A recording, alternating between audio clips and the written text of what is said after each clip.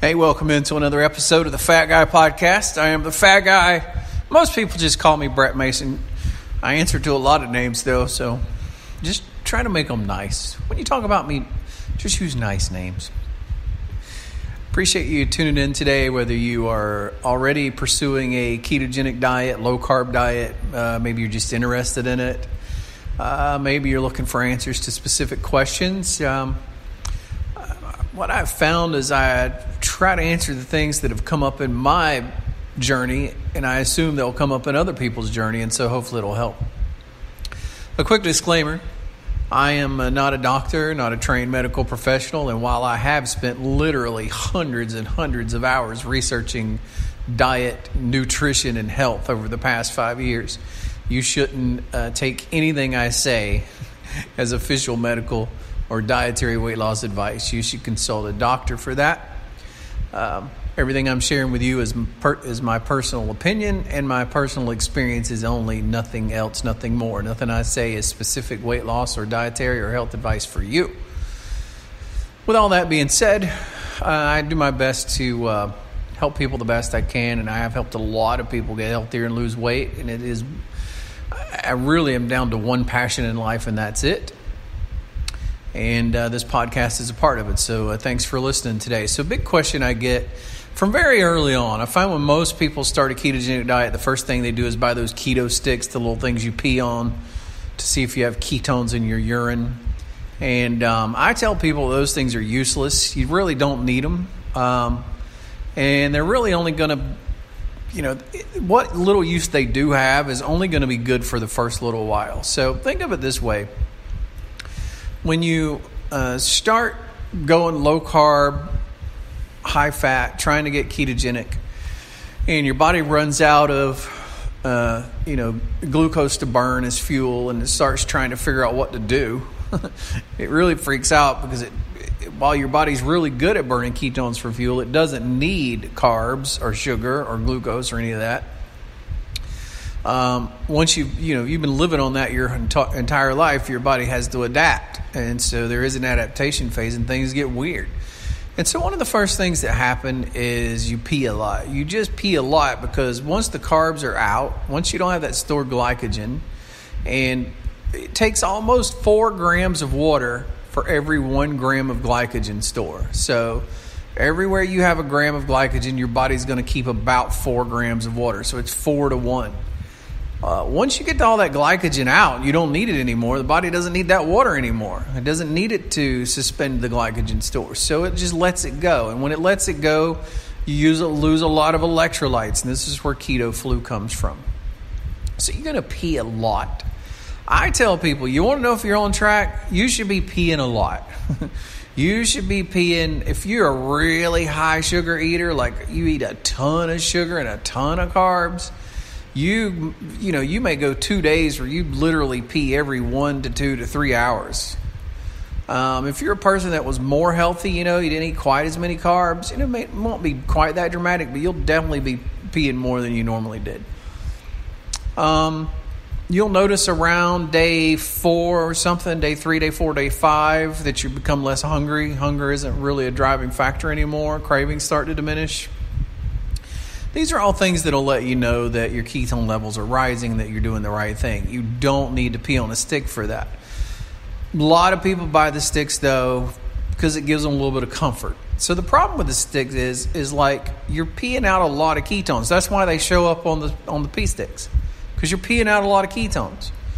And that happens relatively easily early on because your body isn't used to using ketones for fuel. And so it's kind of a wasting thing. Like you still have a lot of processes that are looking for carbs, wishing there was carbs. The process hasn't completely converted over yet.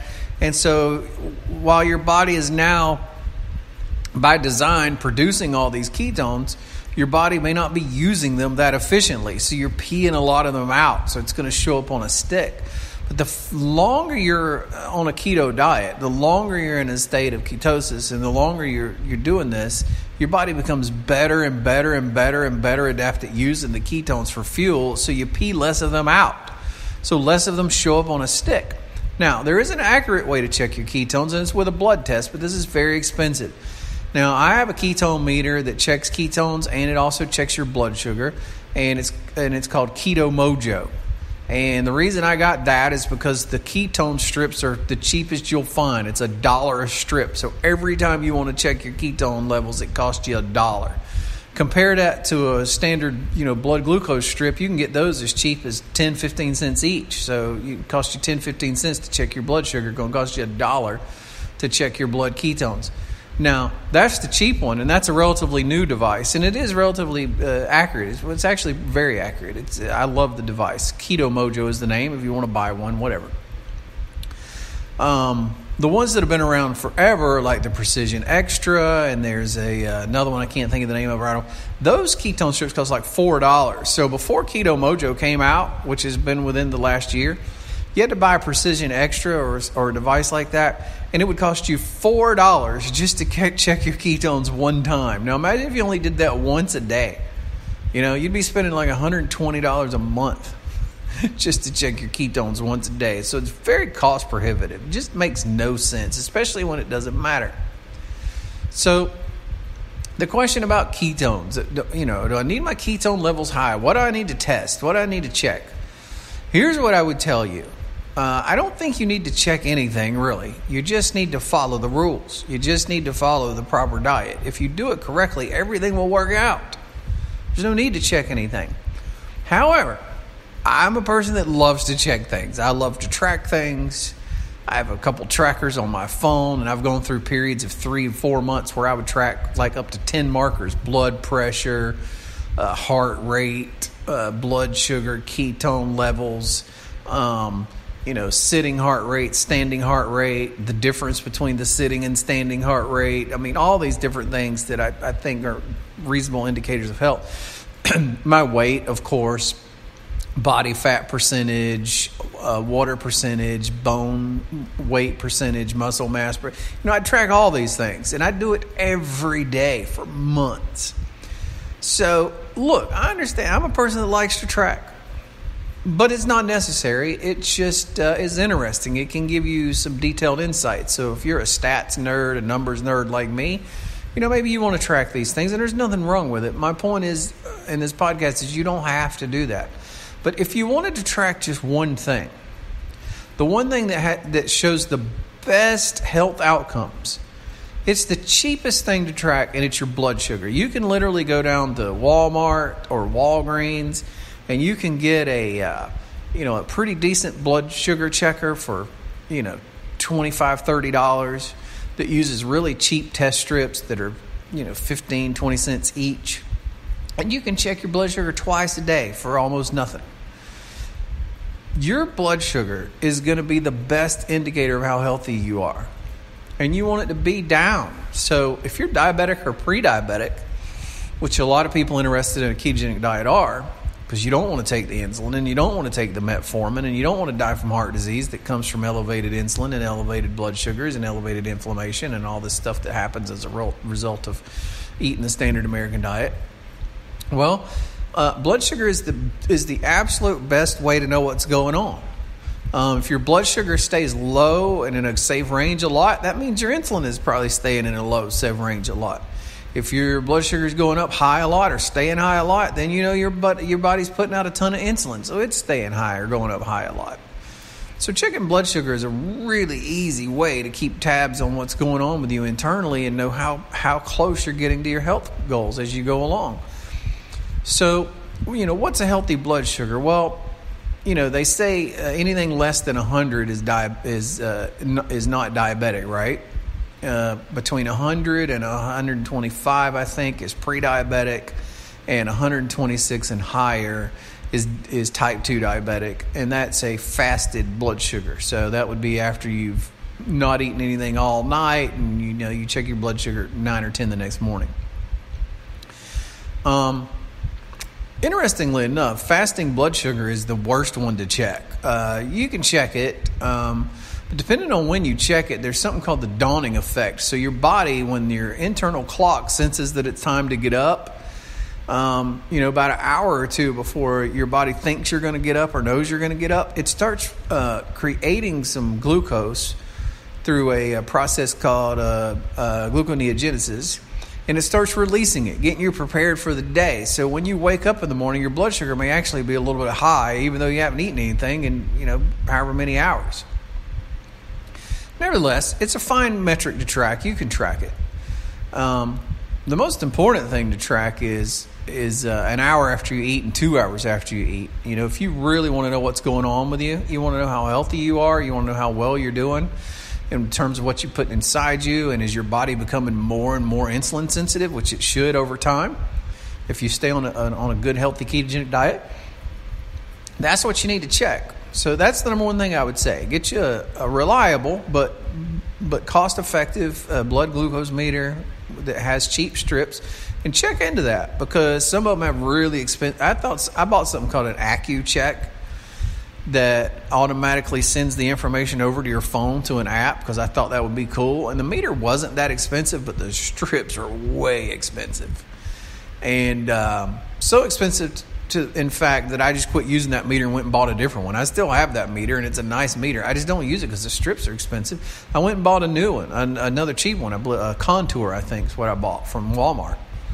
I don't use that anymore now because I use the Keto Mojo, because it does blood sugar and ketones, so I can test either or both or whatever.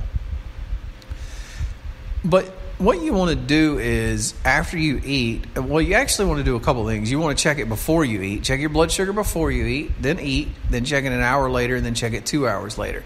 You want to see how high it goes at the hour mark, and you want to see what happens at 2. Does it come back down all the way, or does it come down quite a bit, or is it still high? If your blood sugar is, let's say your blood sugar is 90 before you eat, and after you eat it gets up to 120, that's a pretty significant rise. It's not a dangerous rise. It's not considered a diabetic rise, but it's a pretty significant rise. Still, that doesn't matter all that much. If when you check it at the 2 hour mark, let's say it's back down to 100, so you're almost back down to where you started. I mean, that's a pretty good response. If you check it, if you do pre-eating, it's 90, and then you eat, and then an hour later, let's say it's 120, and then at 2 hours later, it's 130. Well, you got problems.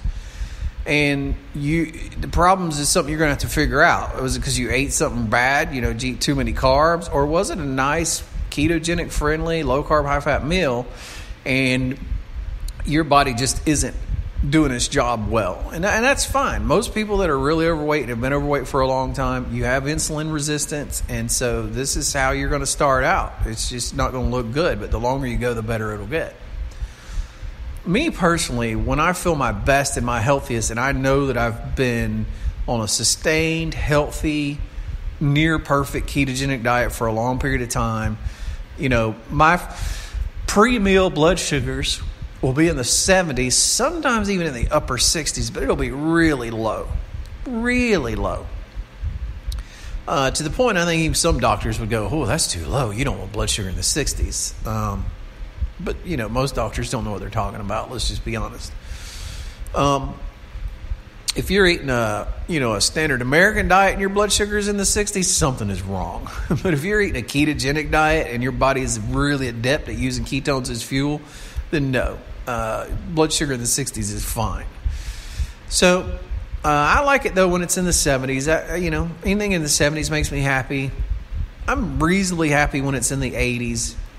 If it's in the 90s, occasionally that's fine.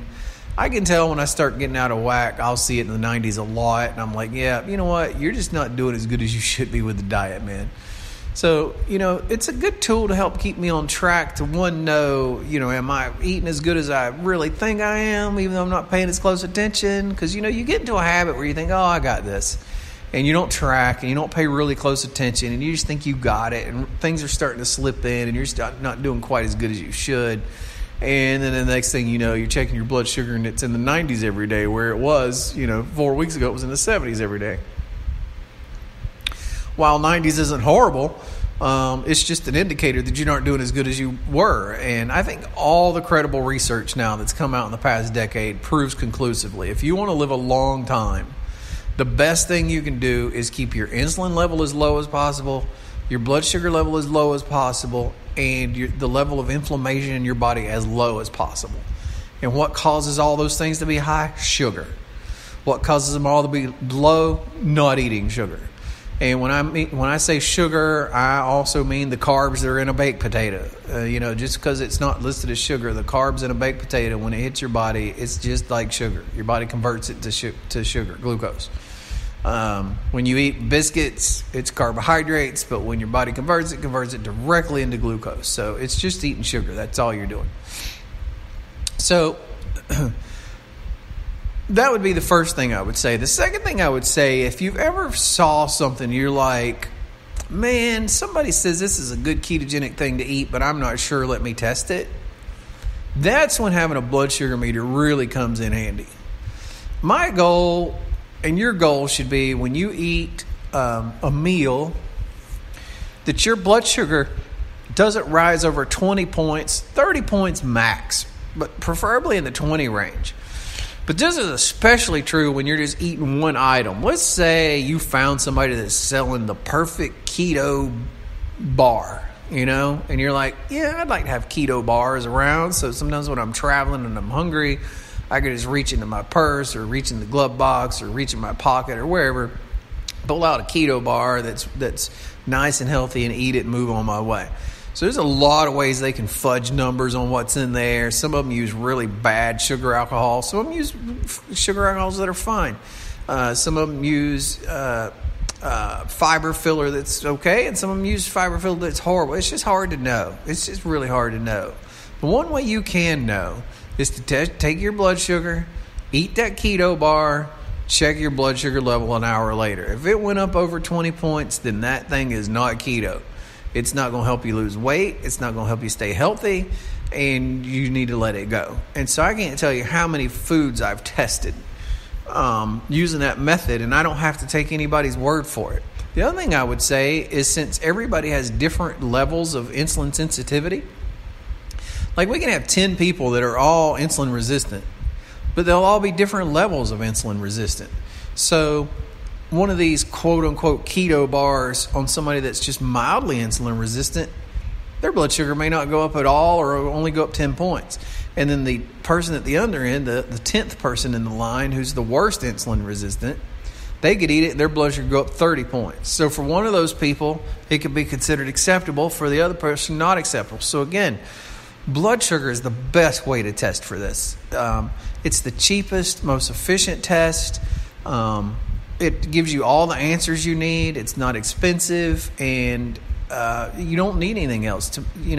I think there's a few things that are good to test at home, and those would be your resting heart rate. It would be the difference between your resting heart rate and what your heart rate is 1 minute after you stand up. So in other words, you sit down, make sure you've been sitting a minute or two, your heart's coming all the way down, take that number, then stand up, wait 60 seconds and see what that heart rate is, and then check the difference between them. And you want the difference between them to be as low as possible. Preferably, you would like it to be back down to where it started. But the closer it gets back to where you started is the healthier your heart is. So I love that test. That's one of the best indicators of cardiovascular health that you'll find. Blood sugar, well, that's my second test that the blood sugar does. The blood sugar test is the best. I mean, checking your blood glucose, to me, is the best, most informative thing you can do. If you want to track markers of health, these are the three I love to track. That one, first of all. Secondarily, the sitting, resting heart rate, and that's a good metric on its own. But then also add in the differential between the standing up for 60 seconds and see what the differential is. So that would be the second one that's really good. And then the third one, obviously, is blood pressure. I think checking your blood pressure every day, and try to check it at the same time. Check it when you've sat down for a couple of minutes, so that it's consistent every day, and just compare it and see how it goes. And I can tell you, when I first started my weight loss journey, I tracked those things a lot. And even though I saw pounds on the scale coming down, and I got excited about that, and I posted about it a lot, the happiest thing that I saw was these other markers coming down. My resting heart rate started getting lower. The differential between my resting heart rate and my standing up 60 seconds later heart rate started getting lower.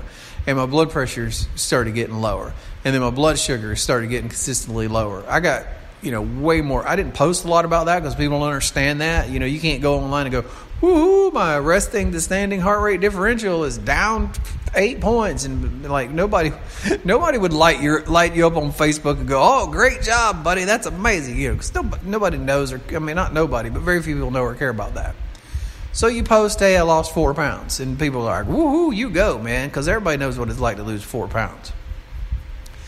But those are the main tests that I like. If you're an exerciser, there's one more test you can do.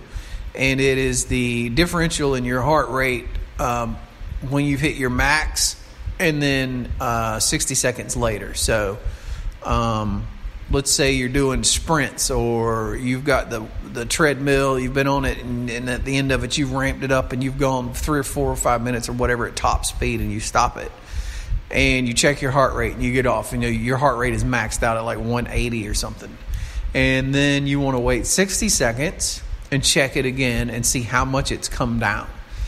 Set your recovery heart rate, and you want it to be greater than 20. It's been a while since I've done that, because the last time I was on a working out binge, I hurt myself again, which,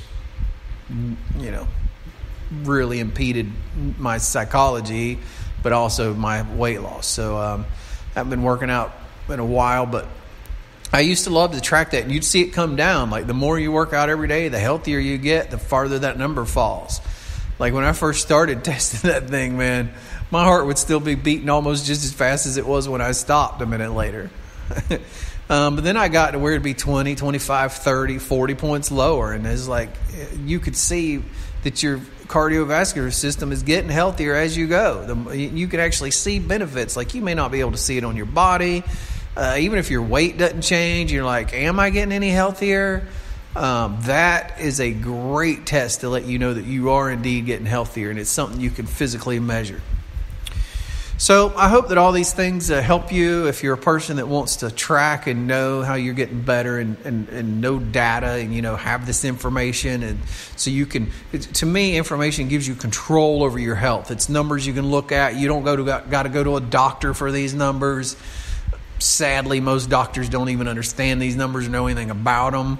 So it'd be pointless to take these numbers to them anyway. Take control of your own health. Put it in your own hands. You see that you're getting healthier. Know that your health markers are where they should be, or that you're getting closer to them. These are the things I would check. Blood sugar being the most important. And then I would add in the others if you are interested in those things. Subscribe to us on social media. Instagram, it's Fat Guy Podcast. And everything I used to post on Snapchat is now going on Instagram stories. So if you were a Snapchat follower, you need to add me on the gram. Facebook, obviously, is Fat Guy Podcast. And we're also on Twitter, Fat Guy Podcast. And you can subscribe to the podcast either in the Google Play Store or in Apple Podcast. Just look for Fat Guy Podcast. And if you don't understand any of that, you can download a free app called Spreaker, Spreaker, Spreaker. Download it, it's free. They host thousands and thousands of podcasts. Mine is just one of them, but it makes it really easy to access it. You download the free app, go to the search thing, search for Fat Guy Podcast. You'll hit the heart button and follow and subscribe, and you'll get notified about new episodes, and you'll also be able to see previous episodes. You can scroll back and see every episode I've ever done. Thank you so much for listening today. Share this on your social media. You never know whose life you can change. That's how I found keto. That's how I really started excelling in my weight loss journey, and I highly recommend it. Thanks again. Appreciate it.